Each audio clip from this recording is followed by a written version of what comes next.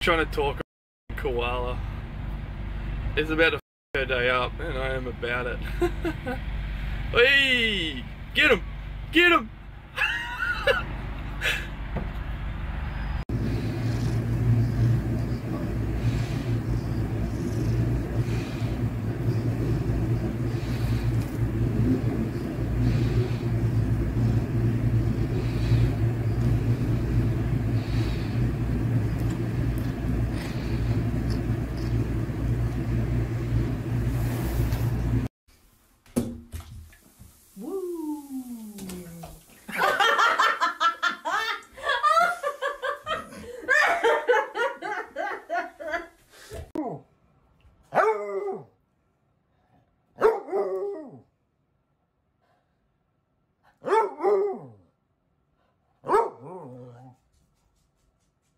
The other day we found a kitten against our garage and we couldn't find its mother anywhere, so we brought it in.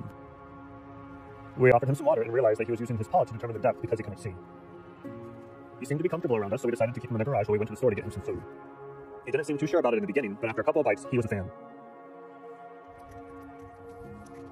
We cleaned up his eyes the best we could for the first night and played with him for a little bit before we got him settled into bed. The next morning we went to the vet to get his eyes looked at to see if we can do something to help. They cleaned him so well and then told us that there was an infection that we needed to see if we can't fix to restore his vision. We brought him home with some medications and an appointment for an ophthalmologist for the next day, so we brought him home to get some rest. By the next morning, he was...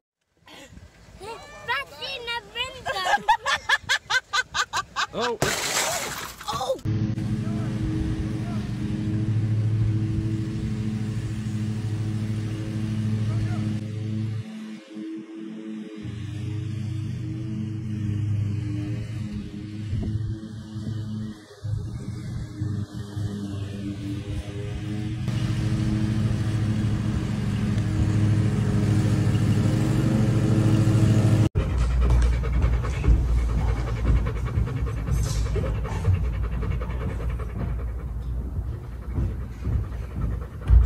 Come on, baby.